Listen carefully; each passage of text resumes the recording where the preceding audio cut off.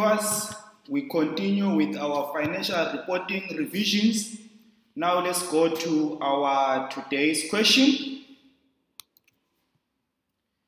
Today we are going to continue with our question from financial reporting ACCA March-June 2019 sample questions.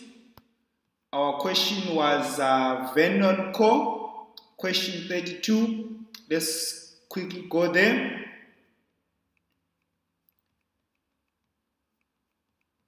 Our question 32, Vernon Co.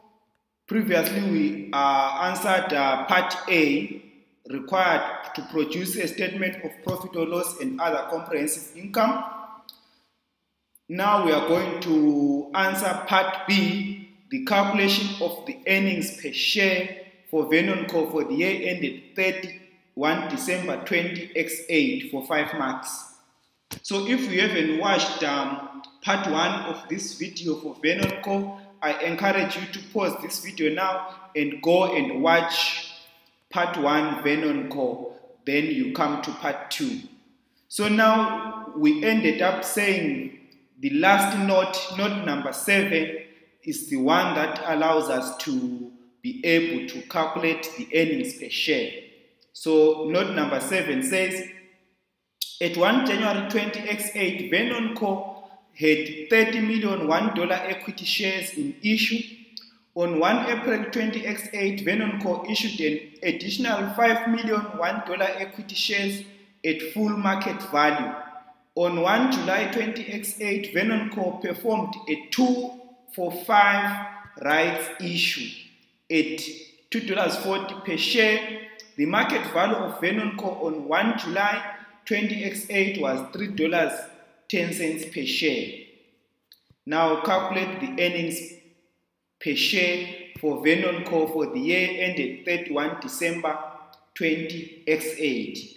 To calculate the earnings per share, we need to know the formula for calculating the earnings per share, of which the formula is the earnings over earnings attributable to the ordinary shareholders over the number of ordinary shares, or the weighted number of ordinary shares, what frequently is known as WANOS.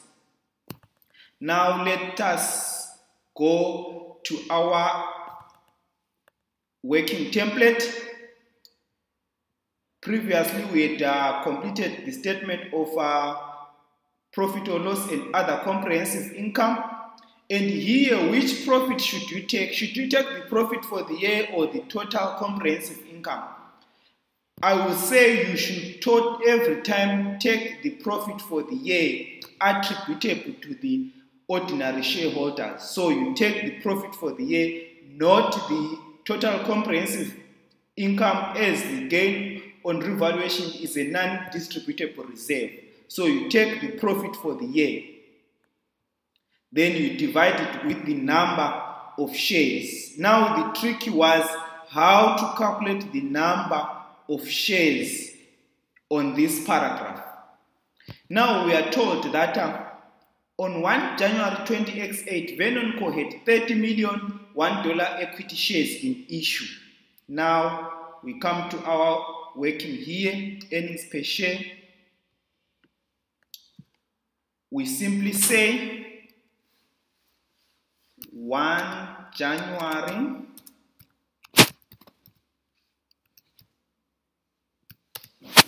20x8. How much were the shares? They were 30 million. They were 30 million, right? On 1 April, Vernon Co. issued an additional 5 million. So if at the beginning of the year the shares were 30 million and on 1 April 5 million were issued, so the total shares on 1 April 20x8 should be 5 million plus 30, so it should be 35 million. So we'll come here and say 1 April 20x8 We have got the 30 million shares plus what was issued is 5 million. We now have got 35 million shares. Let's continue reading. On 1 July 2018, Vernon performed a 2 for 5 rights issue at $2.04. So what it means is Vernon issued 2 new shares for every 5 shares that were held. So let's go there. That was 1 July 20x8. We say here 1 July 20x8. The shares already in 1 July were 35 million. So Vernon issued 2 out of 5. So we'll say 35 multiplied by 2 divided by 5. So Vernon issued 14,000 shares. Then cumulatively, if Vernon let me pause there. If Vernon has issued 14,000, so in this date there were 14,000 new shares rights issued plus the original 35. So how many shares was that? It should be 14 plus the 35. So now the cumulative is now 49 million shares. Right, let's go back then. They were issued at a cost of $2.40, whereas the market value was $3.10. We should know that the rights issue is simply an approximation of a bonus issue plus a full market price issue merged together.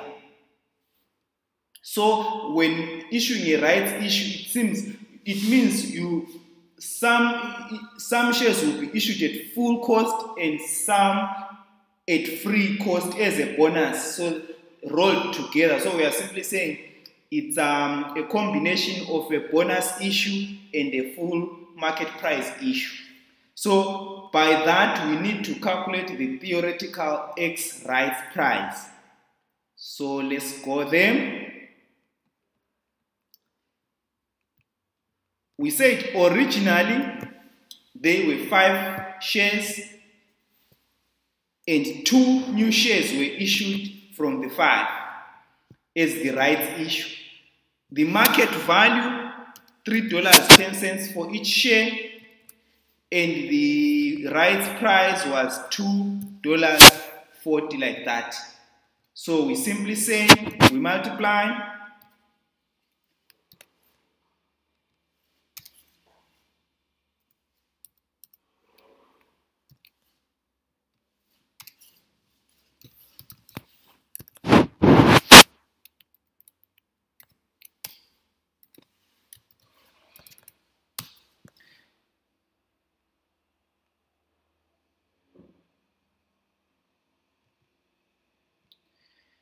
So we see now each shareholder now has got a portfolio of 7 shares, and the 7 shares are now worth $20.30.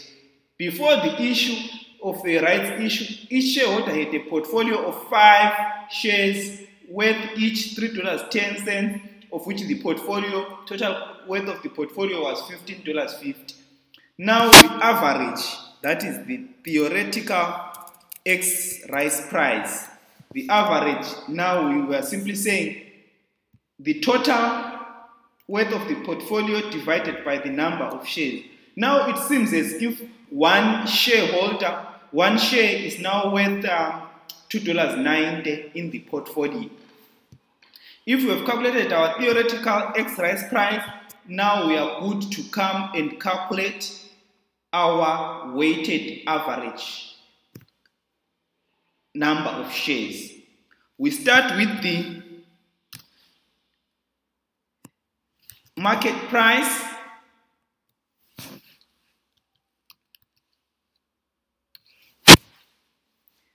We divide the market price with our theoretical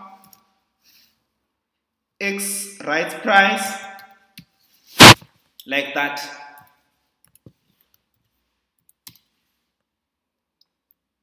Then let's go back to our question.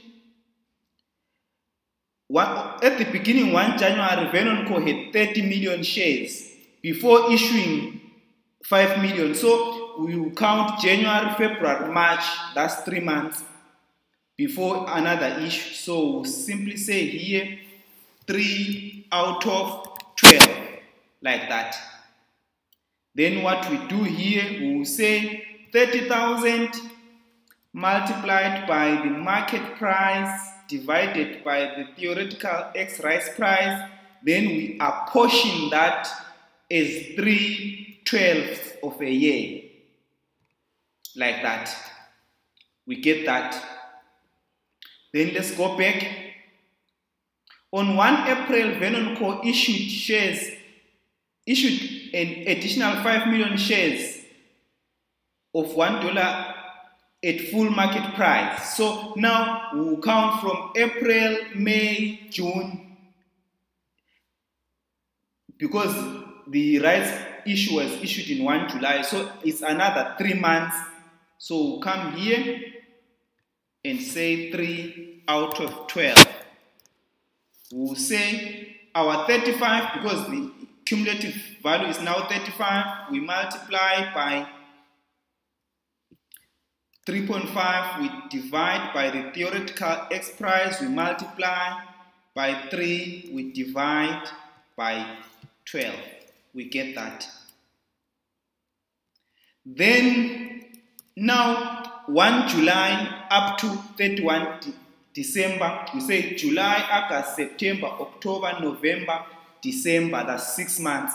So apportion by 6 months. Here we are not going to multiply by this factor, which is the market price over theoretical X rights price. Why were we multiplying by this? Because we wanted to add the bonus element in the previous issues. So here we only simply say 49 multiplied by 6 divided by 12. We get that. Then we sum up that to get our weighted average number of shares. Now we need our earnings, of which I have explained. Our earnings were 12,845, all in thousands, like that. So this were in thousands. So we'll simply come here and say our 12,845, we multiply by 1,000 because they were in thousands here. Then we get 12,845. Then now our earnings per share becomes our earnings divided by the number of shares. We get $0.307.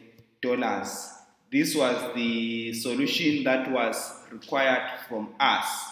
Now, please do practice a lot of earnings per share questions. And also, if you have not subscribed to my channel, please do so now. Thank you.